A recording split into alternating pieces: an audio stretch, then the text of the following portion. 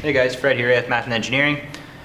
We're going to look at this video at a few more derivatives, but we're going to look at trigonometric functions, something that we haven't really looked at yet. So this is just going to be a brief overview of that. We're not going to go into too much theory, and we're going to solve a couple questions. So if we're looking at the definition part here in the pink, I've written out some definitions of some simple derivatives for trigonometric functions, and that's something that you're going to have to memorize, okay? So memorize all of these, and there's just a couple tricks, okay? The first two are going to be, I guess not the most important, but the most common ones that you'll come across is sine x and cos x. You'll always see the derivative of sine x and cos x. And the derivative of sine x is equal to cos x. Very simple. The derivative with respect to x of cos x is equal to negative sine x, okay? And sine and cos are periodic functions, okay? They're waves, and they continue to go on to infinity. And because of that, the derivatives of them kind of loop, okay? So what I mean by that is, so the derivative of sine x, as we can see here, okay, the derivative of sine x is equal to cos x, okay? The derivative of cos x is equal to negative sine x, okay? And the derivative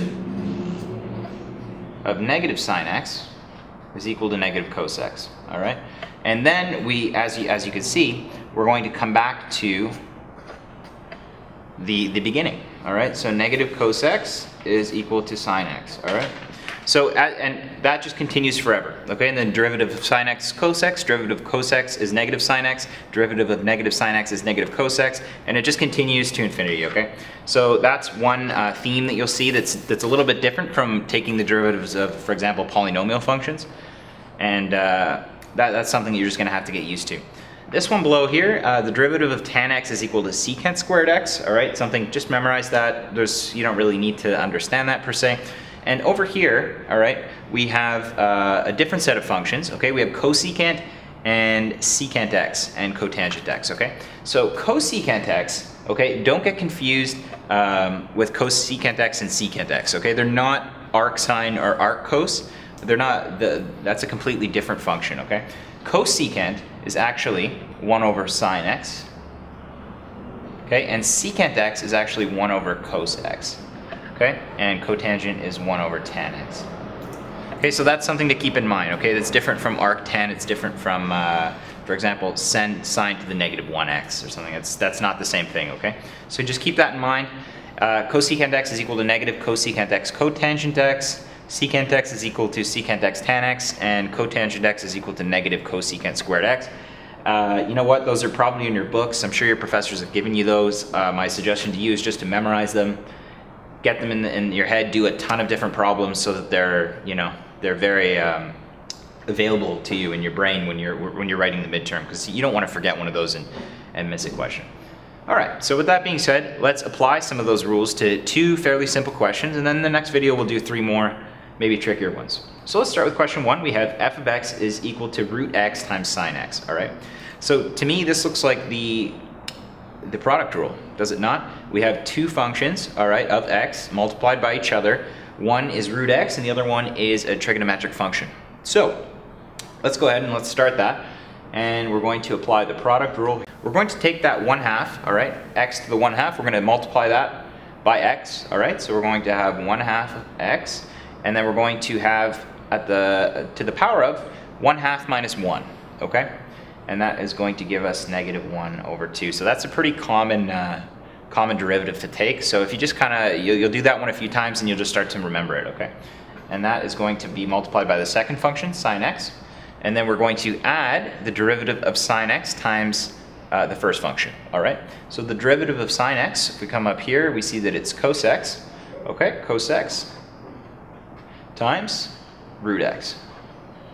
All right, and that's pretty much it. I mean, we could kind of clean up the left side a little bit, but we don't really necessarily need to, but we'll do it anyway. Okay, so we have sine x over, and this is x to the negative 1/2, okay? So that's, if we bring the x down to the denominator and we square root it, we should be left with 2 root x plus cosine x root x. All right, so that is our derivative for the first one. All right, so let's go ahead and move to the bottom one. That looks a little bit trickier.